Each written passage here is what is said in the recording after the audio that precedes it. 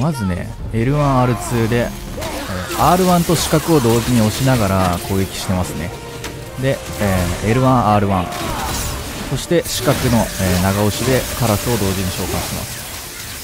でパリー、このボスは、これ四角ガードできない攻撃が存在するんで、これはガードしないとダメなんです。避けると当たる。でこれはガードしたら当たる攻撃、避けないとダメ。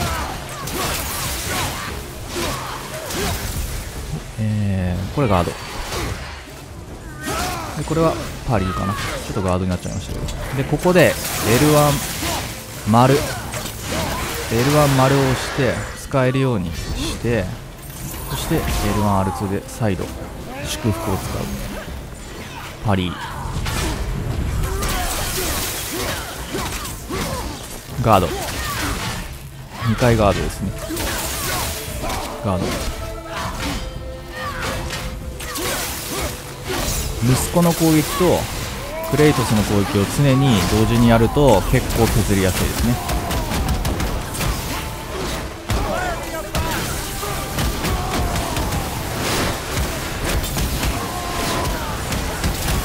あとは押し切ったら終了ですね。なるほど、はい、終了。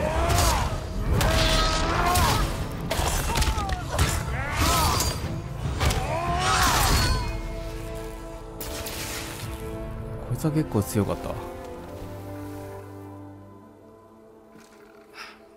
Thank you for releasing my physical form. I have only gratitude. Why were you trapped? I am uncertain. My mind still fragmented. The Rokstol of Valkyr. It is the last thing I remember. The what? Valhalla awaits. I must return.